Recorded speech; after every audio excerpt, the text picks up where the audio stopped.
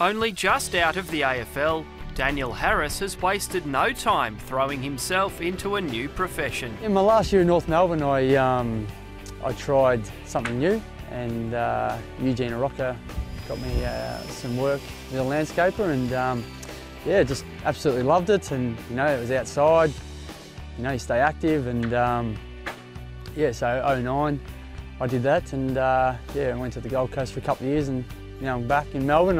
I'm starting up my own business. Harris was always known as a tradesman type of footballer.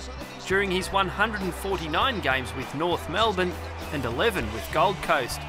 But the midfielder wasn't short on talent, enjoying a brilliant junior career in regional Victoria. Juniors, I played at Rushworth, small country town in between Bendigo and Shepparton.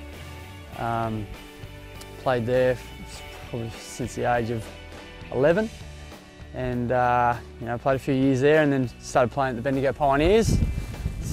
Played there when I was 15, 16, 17, and then got drafted to the Kangaroos in 2000. So you can see the young boy on the left, Daniel Harris, wearing 14, the boy from the Bendigo under-18s. Taken by the Roos with pick 14, Harris soon made an impression at Arden Street, debuting in Dennis Pagan's last year as coach in 2001.